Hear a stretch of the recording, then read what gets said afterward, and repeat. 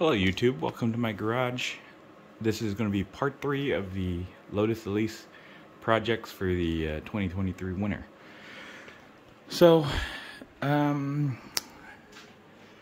was doing some oil change and just maintenance, and noticed some leaking coming out of here, so I think I need to get a new oil pan gasket. You can kind of see this is leaking out a bit. I've already cleaned this up and it's still kind of leaking out. So these don't use any gasket. You use this silicone or RTV. So I was looking to drop this and was on Monkey Winch Racing. They do have a new oil pan, and this one is a baffled one.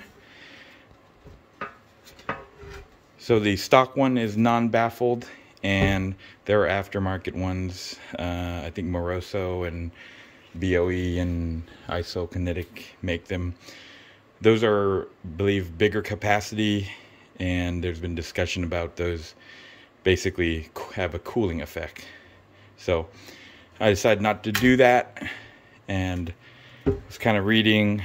These probably will help for what I'm going to use this car for, maybe some autocrossing. And it is similar to another website's one, I believe it's eliseparts.com. They say they use these in their racing cars. So I'm going to see how this goes. It can't be worse than the factory one. So along with this, I also bought the RTV that they use. They sell on the site too. So I'm going to install that.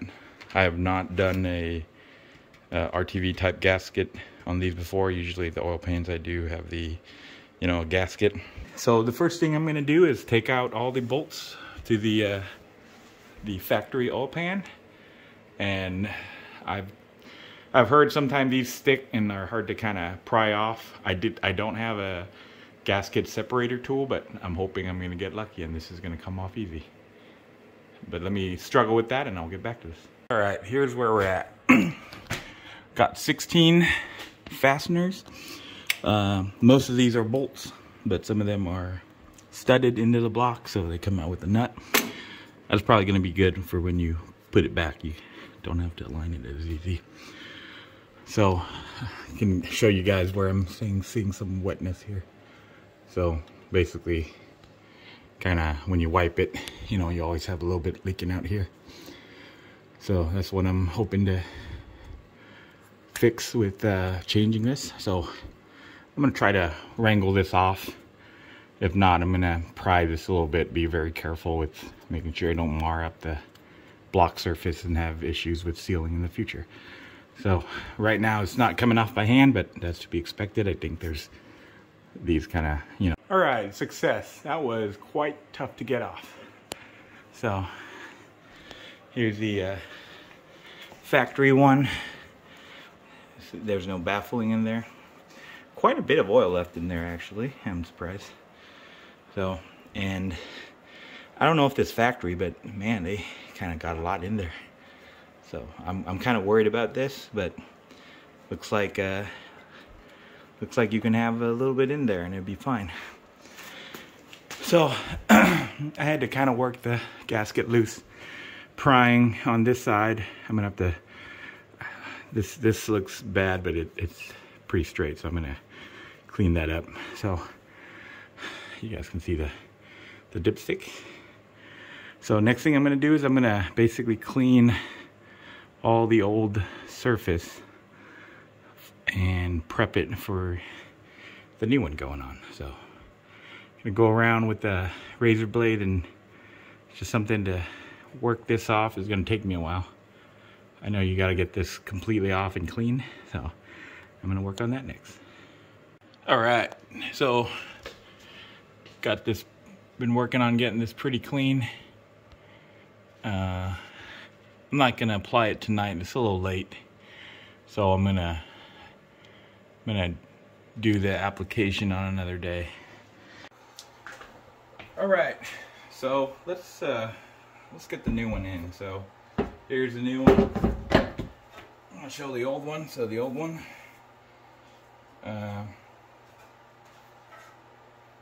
And I did end up kind of, when I was prying the old one off, kind of damaging the lip, so a new one was good to have. Went ahead and cleaned up on the car, and just gonna do a quick wipe. I got acetone here just to get all the grease off. So, reading the instruction, it says clean dry all surface, cut nozzle a 1/16 or 1/4 inch bead, and then surround all bolt holes, assemble part immediately. So dries in 1 hour, fully cures in 24 hours. So some of these have different requirements, like you have to you know, hand tight and wait a couple hours and come back and torque them. This says just reassemble immediately. So I'm gonna puncture this, and we're gonna cut it at the basically the second one. This is about a 1/4 inch. All right.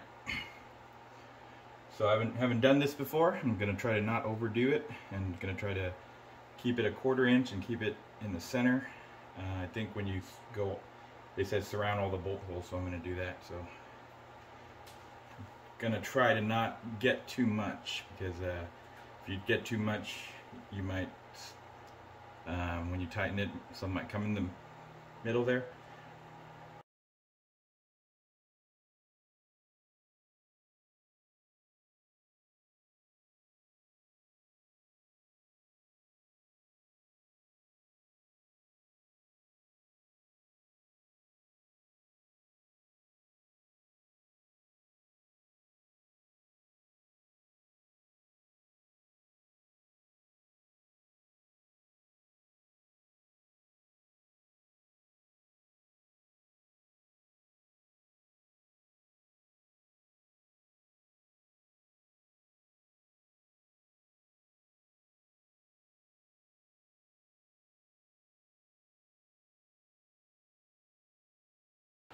All right, gonna clean this surface one last time.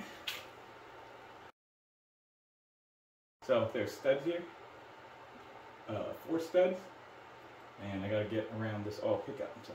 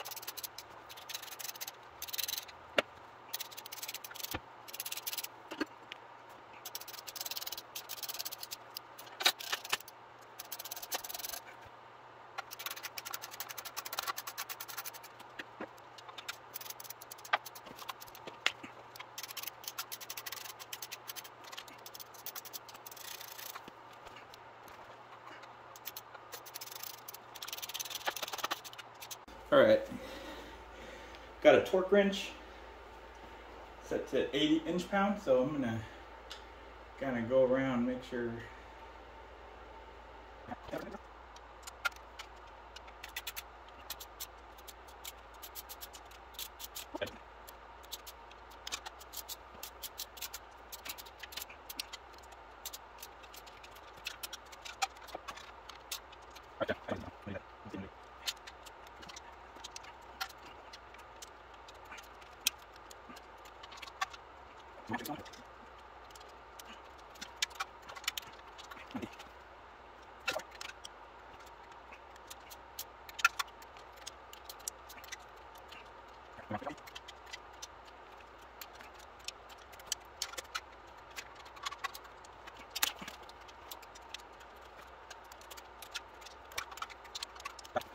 Alright, let's look at my work here. So everything kind of came out a little bit. I think that's perfect.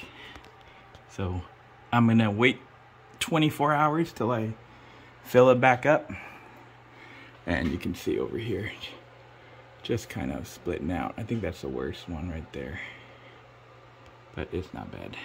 So, all right, so zoom in.